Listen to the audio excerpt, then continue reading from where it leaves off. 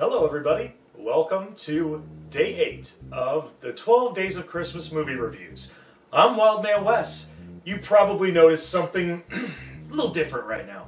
You're probably wondering, Wes, where's your Santa hat? Well, this movie isn't really about Christmas. And Wes, how come you're wearing a hockey sweater? Well, it's not a Boston Bruins one like Happy Gilmore, but today we are going to be talking about a Hanukkah film for a change. That's right, folks. We're going to be talking about Adam Sandler's 2002 animated film, 8 Crazy Nights. This film is about a young man named Davy Stone, who's pretty much the town drunk, the village idiot, call him what you will, wreaking havoc all over town, destroying property, getting drunk and just disorderly, stealing things, and eventually he collides with the ice sculptures of the town square regarding Christmas and Hanukkah, and he goes to court for the last time, and right when you think he's going to go to jail, he gets saved by an old man named Whitey Duvall. Pretty much the town go-getter and, you know, the jack-of-all-trades trying to be like the spirit of the town. And so while he's under Whitey's wing, Whitey's going to try to help him, you know, stay away from jail by being an assistant referee for the community center's kids basketball teams. Well, during this time, he's being a little bit of a jerk anyways, and the town's still kind of giving him grief. And he runs into a young woman named Jennifer, who you find out was one of his girlfriends from when they were young teenagers. And she has a young son named Benjamin that Davy somewhat befriends while they're playing basketball in the community center while he's being babysat by Whitey. And during this little game that he's playing with Benjamin against a couple other guys that are being just complete jerks, they lose the match, but, I mean, well, the jerks lose the match, and you find out that they set Davy Stone's trailer on fire. So then, at this situation, Davy has to stay with Whitey and Whitey's sister Eleanor, who is probably just as kooky as he is in this one. They're shut-ins. They don't really do a whole lot.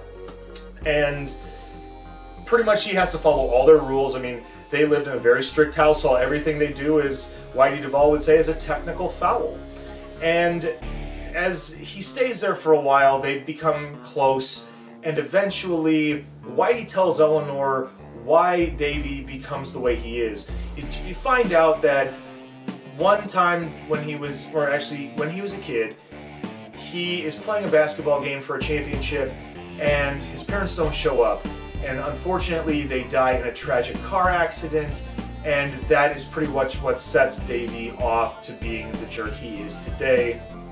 Davy's pissed off about the fact that Whitey told the story, and he tells Whitey that, you know, everybody thinks he's a loser. There's this patch that goes around every year for the person of the year in town, and he won't get it because he's a loser. Well, Davy tries to get drunk, runs off.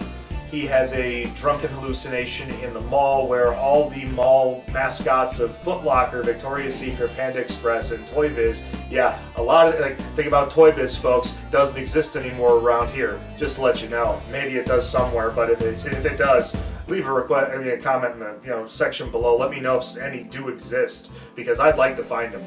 But they tell him that he needs to cry. He needs to let out all this anger that's been going on for over 20 years. And he finally does. The cops try to arrest him. He gets away, and it goes to the big Christmas Hanukkah party where they're going to announce the winner of the patch. Whitey doesn't win it again. He's leaving.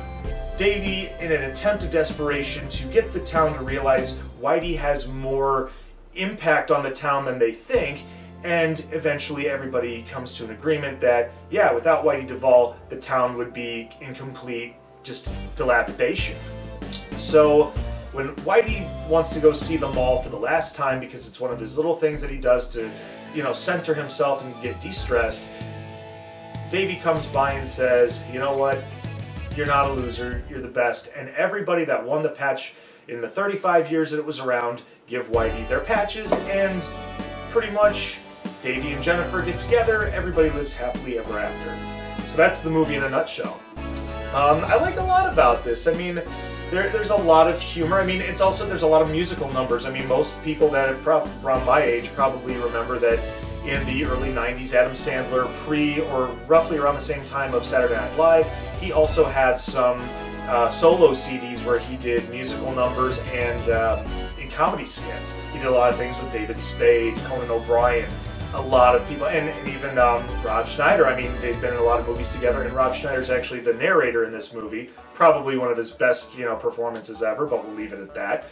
Other than that, I mean, the chemistry between the voice acting. I mean, I'm a big fan of animated films, especially ones that aren't necessarily G or PG. I mean, this is rated PG-13, and there's a lot of toilet humor in this. Speaking of which, at one point, Davy shoves Whitey into a porta potty, and it flies down the hill, and he's covered in crap, and some reindeer have to clean him off. Speaking of that, the reindeer show up a lot in this film, helping Whitey whenever something goes wrong, whether it's pushing a car or helping Davy be hidden from the cops in the shape of a pyramid. That was pretty classic.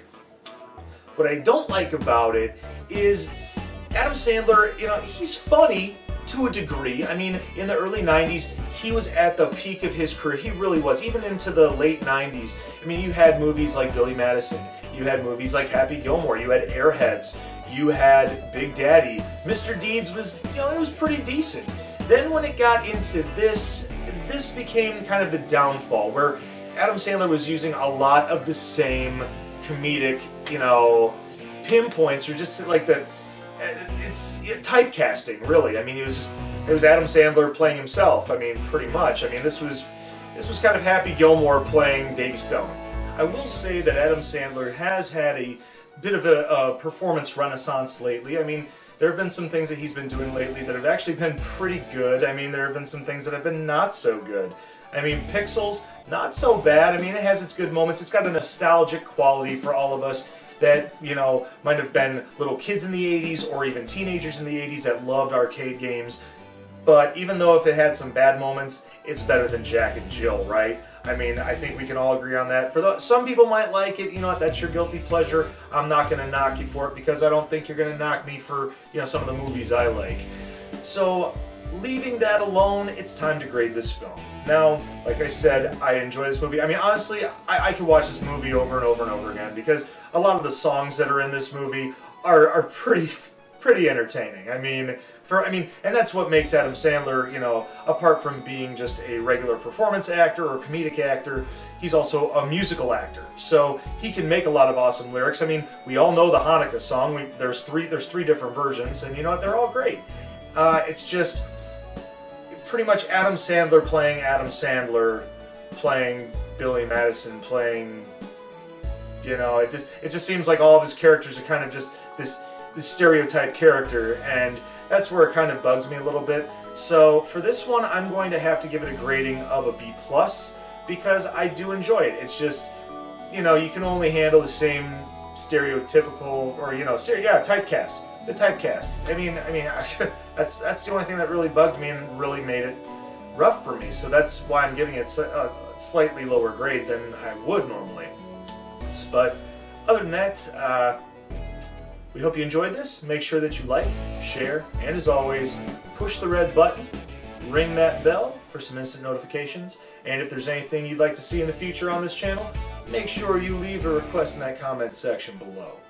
Also during this time, as I've said many times before, a lot of small channels are, not doing so well right now because of, a lot of situations going on with YouTube. And they may not be around after 2020. So be sure, in this season, The Gift of Giving, make sure you check them out, give them some support, hit their red button too, ring their bells, because that's what community is all about. Bringing it together. Do what Whitey Duvall would do. Help everybody out. On that note, I'm Wildman Wes, and we will see you next time on Day 9 of the 12 Days of Christmas movie reviews. I'm going to be like Davy Stone right now, but I'll try not to get in too much trouble. See ya.